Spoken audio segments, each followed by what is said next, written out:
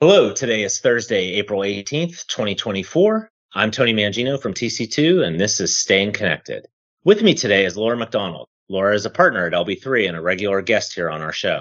I'm excited because we have a special episode today. We'll be giving a eulogy to a corporation that has been a leader in the enterprise communications market for years. Laura, don't keep us in suspense. What's this all about?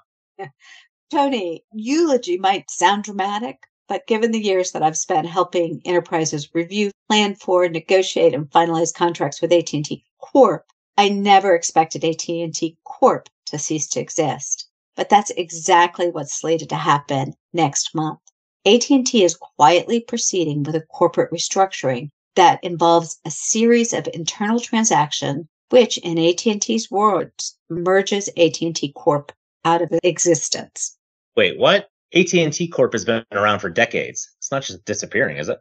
Well, no. As dramatic as that statement sounds, you have to take it into context and look at what's exactly happening. Well, please provide the context.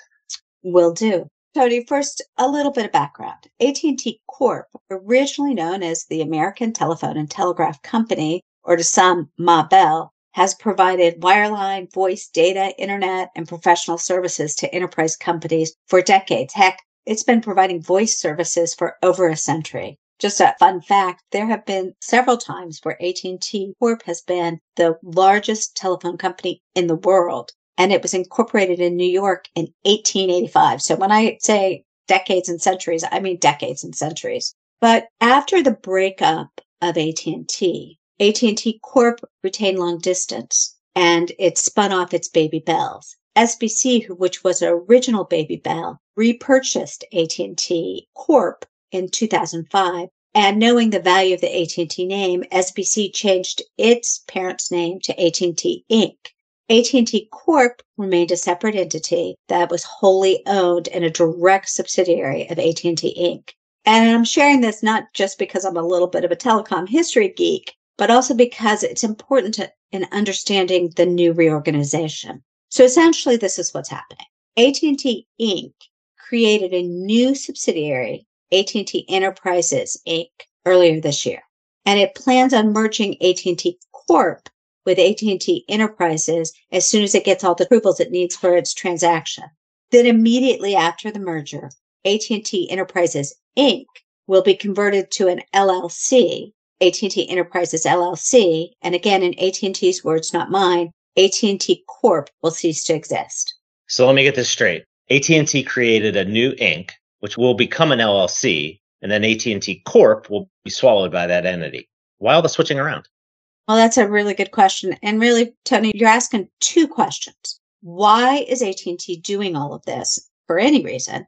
And why all the complicated organizational changes? So let me start with the second one, because that's actually a little bit easier. Under New York law, where AT&T Corp was incorporated in 1885, you can't convert a corporation directly to a limited liability company. So this requires a multi-step process. First, the creation of a Delaware corporation, that would be AT&T Enterprises Inc. Second, the merger of AT&T Enterprises Inc. with AT&T Corp, and then making AT&T Enterprises Inc. the surviving entity, and then ceasing the existence of AT&T Corp. Shortly thereafter, AT&T Enterprises Inc. will convert from a Delaware corporation to an LLC, and that's going to be called AT&T Enterprises LLC. Okay, so why is AT&T doing this? That is the $74 million question. AT&T represents to various public service commissions that this corporate structure is more streamlined and it'll enable AT&T to operate its businesses more efficiently. While AT&T Corp is a direct Tier 1 wholly owned subsidiary of AT&T Inc., and the new AT&T Enterprises LLC will be a fourth tier wholly owned subsidiary of AT&T Inc., it's still going to be in the same corporate family and wholly owned by AT&T Inc. And AT&T Inc. is pointing out that it has over 400 subsidiaries. But other than this efficiency statement, AT&T has been very reserved about sharing the rationale for this change. In fact, AT&T has been very quiet about this change overall. Perhaps it's because they are embroiled in that cyber issue you spoke about 2 weeks ago. Well, that's a real good hypothesis, but actually, this type of reorganization is something that has to be planned well in advance. So I don't think that's the primary driver of this reorganization, or even the reason why AT&T is kind of keeping it hushed about the change itself. It's kind of interesting. AT&T has made no flashy announcements about the change. Instead, just this month, they've started adding one line to all that boilerplate at the end of the invoices, which not very many people read, telling customers that effective May 1, 2024, any services provided by AT&T Corp will be provided by AT&T Enterprises LLC, and assuring them that there will be no changes to rates, terms, or conditions of the service. Well, that's my next question. What happens to client contracts and our deals? Well, the official word of AT&T, or at least what it's telling regulators, and it's filed in a number of states to either get approval or to announce this change. They're saying that this is purely an internal ownership change, and that since the ultimate ownership of the entity by AT&T Inc. will not change, the restructuring will have no impact on the services offered either under tariff or contract. AT&T is also claiming that it'll be seamless to customers, and that this is only pro forma. So, for example, you have to look at the filings. They're not all the same with the various states, but if you put them all together, you get a lot of information. AT&T told the South Carolina Public Utilities Commission that it intends to merge all of its assets, including accounts receivables, customer base, and authorization. And as I said, each of the various filings gives a little bit more information. What about financial support, staffing, and the like? Another excellent question. I don't know the answer long term. Obviously, when a company reorganizes for efficiency reasons, you would expect changes in those areas. However, AT&T has represented to regulators that the services will be, quote unquote, backed by the same technical, financial, and managerial resources as they were receiving before the merger, and that the same personnel who manage the services will continue to do so. So kind of implying there won't be some big layoffs, and that there will be no change in the network assets used to provide the services. Then when you look at some of the other filings that AT&T has made, it's included a representation that all accounts receivable, customer base, and authorizations will be merged into the new entity. It'll be interesting to see how AT&T spends this at the end of 2024 when it's doing its SEC filings and doing its investor conferences. But what it's saying right now is don't look, no big deal, ignore this. This isn't going to affect anything. So, will AT&T notify its enterprise customers? Well, another good question. AT&T has represented to some of its regulators, for example, in Kentucky, that it will give customers advance notice of the transfer, but didn't say how. And other filings, it actually gave pretty much verbatim what I saw on the end of a AT&T invoice regarding, the change as of May 1st. So it may be that's the only notice that people are going to get, at least until they have some new document from AT&T. And suddenly it doesn't say AT&T Corp anymore. It says AT&T Enterprises LLC. Okay, what should enterprises that purchase service from AT&T Corp be doing?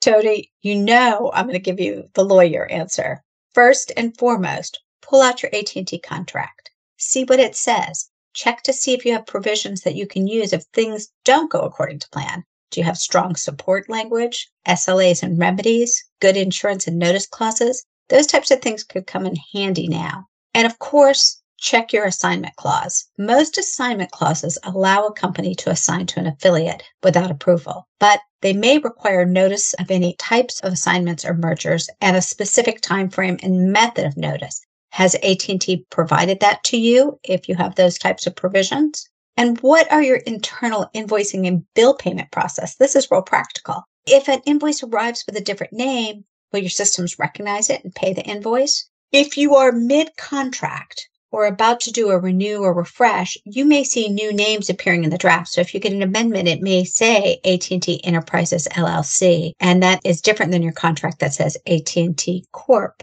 Make sure you work with your counsel to ensure the corporate restructuring is reflected in your documents and you track that through. And May 1st is just around the corner, so this is the time to reach out to your account team, ask to be briefed on what's happening and how AT&T is going to make sure that this is seamless to you. Well, I guess AT&T continues to rethink possible here. Sorry, I just couldn't resist.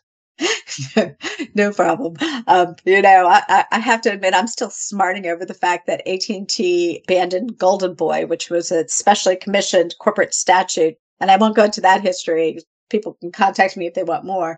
But, I've been doing deals with AT&T Corp for ages and ages. In fact, I had an AT&T attorney correct a missing period at the end saying even AT&T has to end somewhere. So it's going to take me a while to get used to this.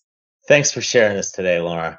And if our listeners are interested in keeping posted of any additional developments or you have questions, they can reach out to Laura, me, or any of our LV3 or TC2 colleagues. You can also stay current by subscribing to Staying Connected, by checking out our websites, and by following us on LinkedIn.